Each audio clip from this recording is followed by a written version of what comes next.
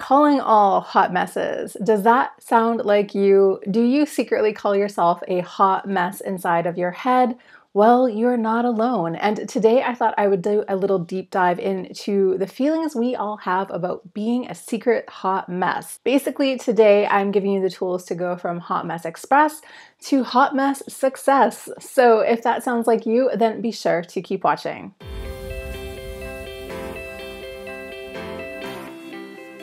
What's up, my friend? Welcome back to my channel. My name is Jen Stevens. I am a spiritual life and business coach, and this is my YouTube channel. This is where I create a brand new training video for you each and every week, all designed to help you transform your life from the inside out. So the two favorite things that I talk about here are mindset and manifestation, and I'm giving you tons of practical tips on how to up-level your mind so you can up-level your life.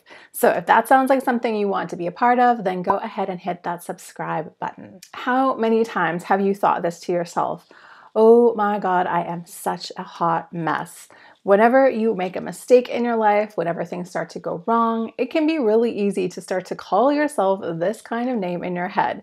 Even if you're not actually using the words hot mess, you probably have some way of describing yourself that isn't so flattering. So I know that I have heard some very successful people talk about their hot mess side, and I know that this is something that is just a matter of perspective. Like everything in our head, it does not have to be a bad thing, and in fact, it isn't a bad thing at all. And all the stories you have about why you're a hot mess probably aren't even true in the first place.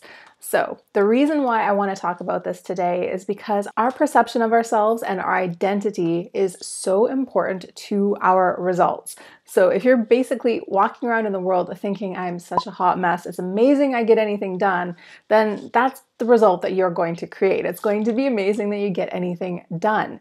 So it's really not a helpful way to look at ourselves, and we don't actually have to change our hot mess behavior in order to shift things. What we really need to do is start to shift our story about ourselves, our identity about ourselves, and to start to give ourselves permission to be imperfect on the way to achieving the results that we want. This is just a reminder that perfection doesn't exist. And in this video, I'm going to give you a bunch of tips to help you get on the other side of this very low vibe way of thinking. The most important thing that I want you to take away from this whole video today is the fact that you are still allowed to create a successful life. You are allowed to have business success, relationship success, financial success. You can have success in every area while also not having everything 100% figured out. So this is a big problem for so many of us, and I think especially for women. I think women especially look down on ourselves and opt out of many things because we think we're too messy, or we're too scattered, or we're too unorganized, or whatever the thinking might be. So I just want to give you some of that power back today and to start to shift the way you perceive yourself. Like I said, perception is everything. And if you can start to give yourself permission to be a little bit messy while you do the things that really matter, that will make such a big difference to your result. So there's three main points I want to make today about how you can be a hot mess success. And the first point I want to talk about today is battling imposter syndrome. So this is the one that I see probably the most often out there. I still see very successful people out there who refer to themselves as a hot mess. And again, I'm just using that term as a simple way to phrase this, but it could be any of the ways your inner mean guy or inner mean girl talks about you. That downplays your competency and makes it seem like there's no possible way you should be deserving the success that you have right now. Imposter syndrome is that feeling that we all experience sometimes where we think that if people just really knew the truth about us, there's no way that we would be allowed to be who we really are. So again, this is just a mindset problem. It has nothing to do with the actual facts of the world and everything to do with the way you think about yourself. When you are suffering from imposter syndrome, you feel like you just barely made it past the finish line, or perhaps you think that if people knew the truth about you, they wouldn't like you or respect you so much. Or perhaps you think that you just made it to some sort of level in a job or maybe a money level, and you think that there's no possible way you really deserve your success and that at any moment it's going to be taken away from you. I think we have all experienced imposter syndrome at one point in time, but like I just said, it is just a matter of your mindset. It has actually nothing to do with your reality. I find it really interesting how we are all so much more susceptible to thinking terrible things about ourselves than we are to talking ourselves up and to believing in our own success stories. But I know if you have just created a massive shift in your life, if you got a big job promotion or you made a bunch of money suddenly, you might be experiencing imposter syndrome just because it all happened so fast. So part of you is in the new reality that you have created, that you went after, that you manifested. And part of you is still living in the past and still thinking that there's no possible way this could be real. So this creates tension. It doesn't feel good. It makes us feel a little bit extra stressed because we really do spend time in our day wondering if someone's going to take this away or if they're going to find us out and what's going to happen if that day comes. If you are resonating with imposter syndrome or if imposter syndrome is making you feel like a hot mess, I just want you to really take a step back and to start to look at the facts of the situation. Again, I think it is way easier for us women to downplay our success stories, but really this syndrome can happen to anybody. But if this is happening to you, I really want you to stop dwelling on the what ifs or if people found out this then. Like, you need to stop thinking all of those kinds of thoughts because those thoughts are so disempowering. They're really just taking you away from what has actually conspired in your life. So that is what I want you to shift your attention back to. If you just got a job promotion, try to go back and remember why you got promoted. Remember what the circumstances were. Remember what people told you. Remember the successes you had at your previous position. You need to focus on that in this in-between stage. So that's a really good example, actually, getting a new job. When you get a promotion, usually there's a bunch of new things that go along with that. So you probably went from feeling very comfortable and very safe to feeling a bit out of your element and like you don't know what's going to happen. And of course, that is exactly what's going on. You don't know exactly what's going to happen. You are doing something completely brand new. So when you're in that state, that might knock you off of your confidence, that might make you think you're a hot mess, that might make you think that you don't really deserve to be there. But you have to remember that this is just a temporary experience. You are in the process of growing into this next level of you. And of course, you are going to spend some time learning the ropes, learning new concepts, learning how to create this new skill set that is going to match this job. It's going to take a little bit of time before you get to the same level of comfort that you had at your last position. That does not mean that you are not competent. That does not mean that you are a hot mess express. That doesn't mean anything about your skill set other than the fact that you are just not that practiced at it. So I want you to remember that that is perfectly okay. It is okay to be in process. It is okay to be in learning. It is okay to be practicing a skill and not have quite mastered it yet. That does not mean anything about you other than the fact that you are in motion. The same thing applies to relationships or money or to whatever else has happened in your life. If you are settling into a new romance and feeling like this person isn't going to love me if they really knew who I was, well, it's time to unpack that and to remember that you didn't deceive this person, at least hopefully, into falling in love with you, and that there is something about you that has created this romance. You really need to start to learn how to give yourself credit, and I know that your brain does not want to do that automatically. So if you are feeling this, I would recommend writing down some of your wins in the past, some of the reasons why you got the job, some of the reasons why you think your partner was attracted to you, whatever those things are, and just come back to that over and over again. Read it in the morning, read it at night, and try to feed your brain this more solid diet of information about itself so that it doesn't go to the crazy place of this can't possibly be real. I don't deserve to be here. I'm such a mess. I don't deserve this.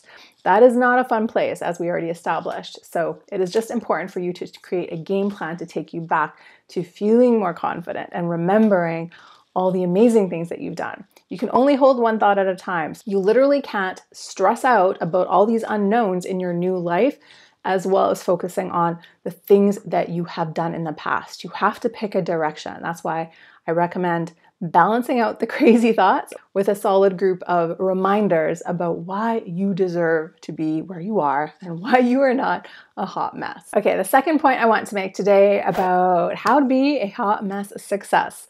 This one is all about perfectionism, which is another thing that so many of us have struggled with at one point in time or another. Perfectionism really just robs us of the opportunity to feel happy, to feel confident, to feel anything good in the current moment. Perfectionism boosts the bar up so high that we can never quite reach it, but keeps us feeling like we are almost there, almost there, almost there. We can almost relax. We will almost be successful. We will almost be lovable, but it keeps that thing just out of reach all of the time. So where this comes into play with this sort of hot mess feeling that we all get from time to time is that anytime you might make a mistake, or might be taking you longer to learn something, or maybe you did actually mess something up, our brain can be really hard on us, and it can look at this mistake or look at this misjudgment as evidence that we are not who we say we are, as evidence that we do not deserve this, or as evidence that we will never be able to create what we want or learn this thing or complete that task. Our brain can really be horrible to us, and I've talked about our inner mean guy and our inner mean girl in a bunch of other videos, but this is just basically our inner critic, and our inner critic really just knows how to push our buttons in the most horrible way. That's because it really is just your brain at work. It is the fear-based lizard portion of your brain that really just wants to keep you safe and sound, which it thinks means not doing anything new ever. So what better way to trick you into not doing anything new ever is by telling you that anytime you make a mistake when you're trying something new, that is evidence that you should not be here for whatever reason. So that is a real way that perfectionism can get in our way, really feed this idea that we're a hot mess, and prevent us from continuing in the direction we want to go.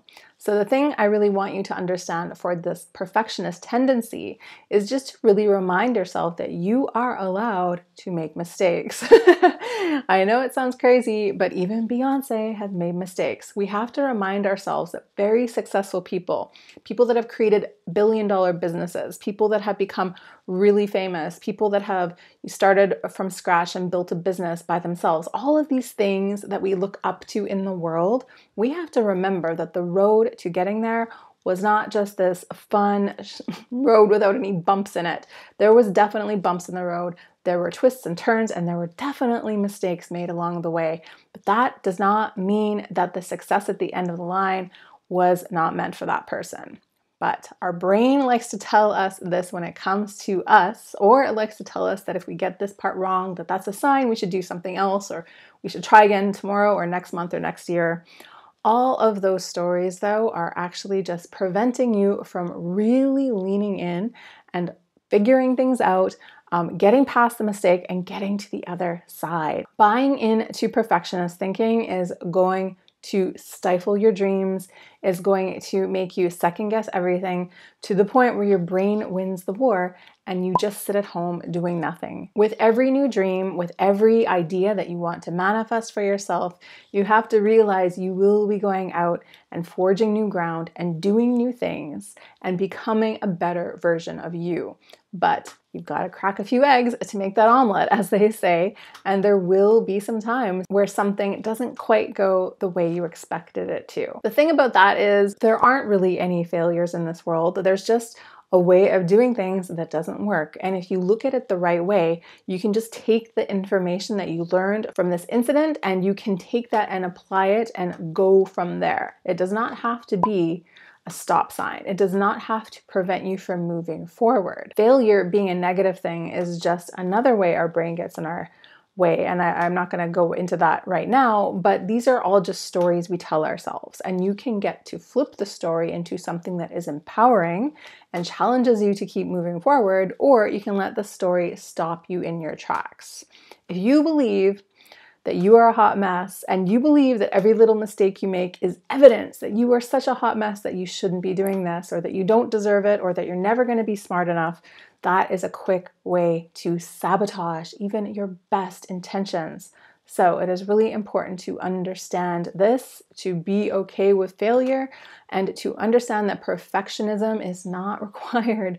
Thank goodness, because if it was, literally none of us would have anything that we wanted. So it is okay to go out there, make mistakes, fall on your face, as long as you pick yourself up and keep going and don't make a big story out of it. Does not mean you are a hot mess. Okay, the third point I wanted to talk about today when it comes to being a hot mess, success. This is getting rid of our ideas about learned helplessness, which is something that so many of us have. I know maybe when I say learned helplessness, you're probably like, what does that mean? That doesn't sound like anything that I relate to. But subconsciously, many of us do fall into this trap, and we can make it mean a lot about ourselves. It can create a bunch more evidence about how we are a hot mess. What I'm really talking about right now is the sort of social conditioning that happened to us mostly during the school system. So when you go to school when you're a kid, you go to class, you do assignments, you get a grade, and then you get permission to go on to the next grade. There's always somebody that's there that is looking at your work, telling you whether you're measuring up or not, and giving you permission to go to the next level. So we are used to somebody being in charge of where we are going next. The thing is, when we graduate and when we go out into the real world, there is nobody checking on us in that way, and there is definitely nobody in charge of our success. I guarantee that if you put your entire career's success into the hands of one person who is your manager, that person would never probably push you as far as you could go. It is up to you, my friend, to advance your life. It is up to you to give yourself permission to go to the next level. And there is nobody there that is going to be like, hey, your grades are really good. You know, you should apply to this amazing school. You are going to have to be the person that does that in every level of your life. And that is a really big difference in thinking than what we were conditioned to believe. I know I can relate to having this happen in my life, and maybe you can too. But the sooner that you can really step in and start to take responsibility for your life, realize that you're the only one in charge and that you get to make all the shots, that is one of the best decisions you can ever make for yourself. But this conditioning runs really deep, and we have been taught to think this way for so many years that you might be secretly waiting for someone to give you the sign. You might be secretly waiting for someone to say, like, you are doing really great at your job. Maybe it is time for you to apply for this promotion or for this job at this other company. You might be waiting for permission for somebody to tell you that you look good and that you should just go out there and start dating people instead of being at home feeling terrible about yourself all the time. Like, it is amazing how often we are buying into these weird little stories that don't really make sense in the real world, but make perfect sense in our weird little mind. This line of conditioning is so strong, you might believe that because no one is coming after you and giving you a gold star or telling you to go to the next level, that you don't deserve it.